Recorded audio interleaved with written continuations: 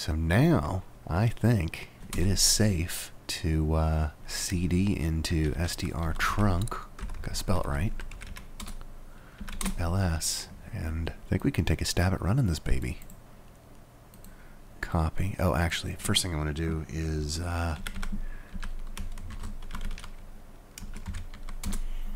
alright, my SDR is working.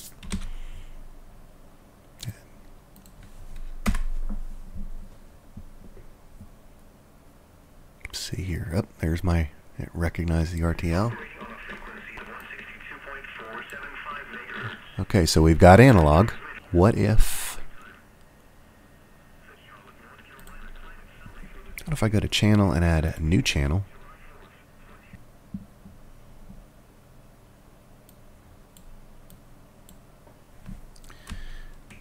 Alright, so this is my P25 channel. And for source, and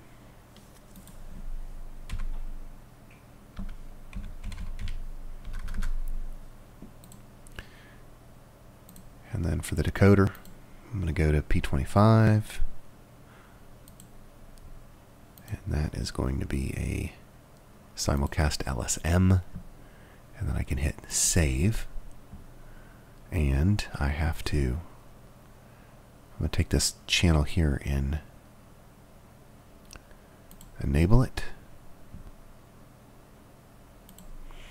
Alright, let's go back to the other channel and disable it, and come to this channel and enable it. And then if I go to now playing, let's see what happens.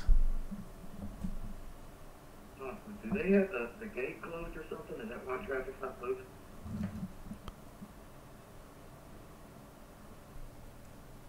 You're right, Dee, go ahead.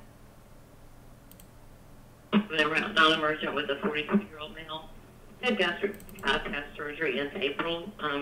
Complained of right ankle pain. Been going on for about a week now. It got worse tonight. Also has a history of gout. Patients all vital signs are within normal limit, and we have MATA. Okay, so let me turn this down. And if we go out of the program,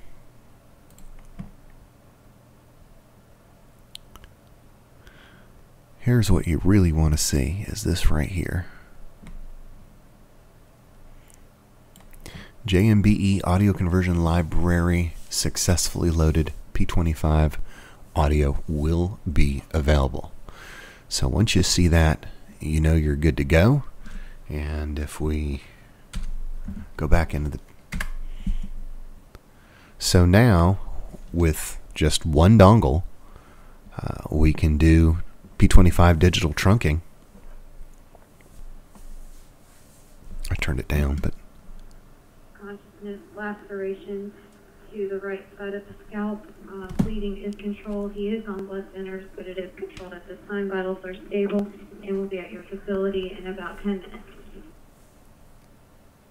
Okay, so we have successfully set up SDRTrunk in a Linux environment with the P25 JMBE decoder.